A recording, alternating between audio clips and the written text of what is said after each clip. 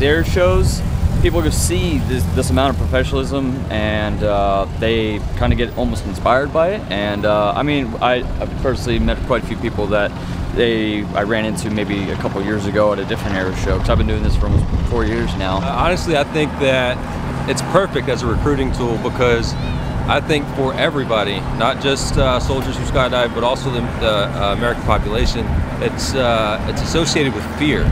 Most people are really scared to jump out of an airplane. The Army actually takes individuals that are qualified to jump out of them, or even becoming qualified to jump out of them, and they instill in them the discipline, I guess, to kind of just get over it and jump out and just take that leap, you know. So the military definitely instills that in you. They do a lot of good training with everybody that jumps, so you know that really helps out with that as well. So really just overcoming the fear of getting out. Okay, ready, set, go! Job that we love and we want to be here. Basically jump for the American public to put on a good show and put some smiles on people's faces.